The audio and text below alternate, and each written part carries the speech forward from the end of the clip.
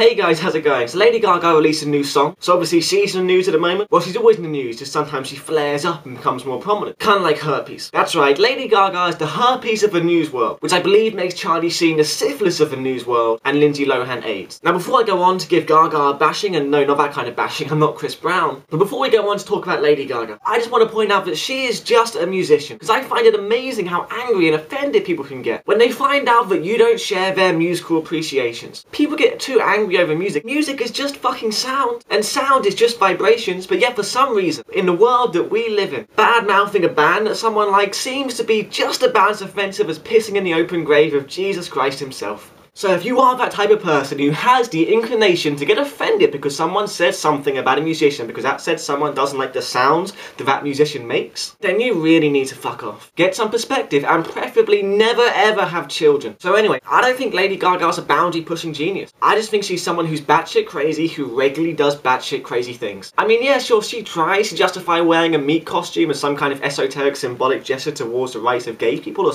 something along those lines. But seriously, how many people when they saw Lady Gaga in a meat costume honestly thought, oh hey look, that's Lady Gaga in a meat suit, and that really speaks to me on a deep level about the rights of gay people and has totally given me a grand introspective insight into the fundamental paradigms of prejudice in which our society operates within? Not many, but I suspect most people thought, holy shit, it's Lady Gaga covered in meat, she's batshit crazy. I mean, it's always been in my opinion that she's just an attention seeker, and I'm not saying that's a bad thing. Show business needs attention seeking. Attention seeking to show business is what money is to capitalism. It's just annoying when she tries to dress it up as symbolism and metaphor. I mean, if you try hard enough, you can justify anything for symbolic or metaphorical meaning. That's just a vague nature of metaphor. Anyway, her new song Judas is pretty much her just proclaiming her love for Judas. You know, that bloke that gone down betrayed Jesus or something like that. Which, given how uptight America is about Christ, just seems to be another attempt to create a controversial talking point that will somehow outdo her being reborn as an egg live on stage. You know, despite the fact that she's a mammal, and mammals don't get born in eggs, we get born out of vaginas. So really, for that metaphor to have made sense, she would have had to have erected a giant